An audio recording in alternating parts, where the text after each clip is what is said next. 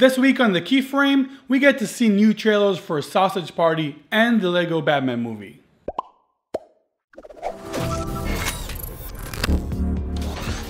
Welcome to The Keyframe, more here from bloopanimations.com. Here are the latest news from the animation and visual effects industry. Before we get started though, I wanted to announce a new course that we are currently working on, Animation Foundations. This course is different from all the other animation courses we have at bloopanimations.com, since it doesn't focus on a specific program.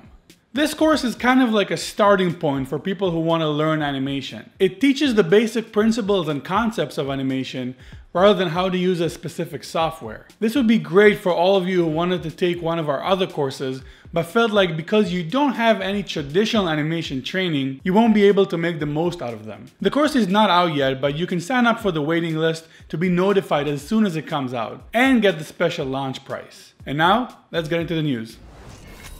Dreamworks is launching a 24-hour Arabic channel throughout the Middle East and North Africa. The channel will feature shows like Dragon's Race to the Edge, All Hail King Julian, The Adventures of Puss in Boots, and Dawn of the Croods. This initiative wants to provide more educational and entertaining content to kids in those regions. While the shows will be dubbed to Arabic, an English version will also be available.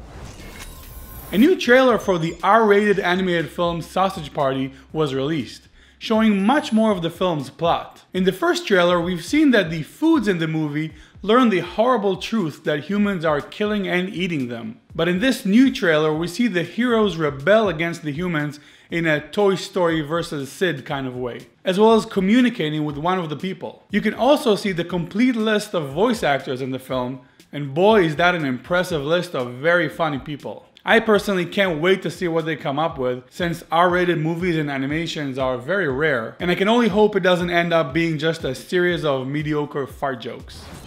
And speaking of new trailers, the Lego Batman movie latest trailer was released last weekend, showing new plot points and characters. In the new trailer, Alfred pushes Batman to take more responsibility for his life, including taking care of his adopted son, who is apparently Robin. The trailer includes some funny scenes and even shows the Joker for about 2 seconds. The links to both of those trailers are in the description, so check them out.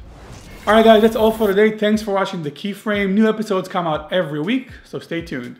If you want to get into the animation industry too, we have some great courses for you at bloopanimations.com for some of the most popular animation software out there. The courses will take you step by step through the entire animation process, from start to finish, ending up with a complete animated shot. So check them out.